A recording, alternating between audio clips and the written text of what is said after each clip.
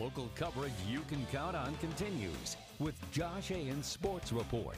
Sports coverage you can count on. For 71 seasons, the Komets have been A-OK, with their name being spelled with a K. But on Saturday, a team announcing they're going from the K's to the C's? Yeah, Fort Wayne revealing their new name, the Komets. Oh, and it just so happens to be on April Fool's Day. All right, all jokes aside, Fort Wayne could punch their Kelly Cup playoff ticket. A win, an overtime loss, or a wheeling loss would do the trick.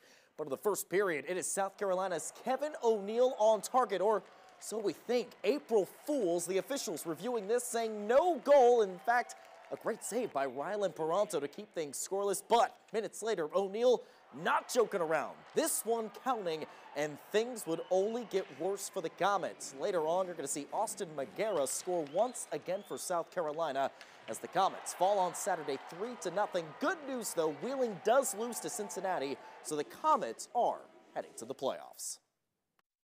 I mean, it's a relief. We've been talking about it, and one of the things is, if you would have asked us 18 games into the season about playoffs, I don't think it would have even been on the horizon. So the fact that we've clinched with 7 games to go, I think no matter what way you slice it, it's still an accomplishment within itself.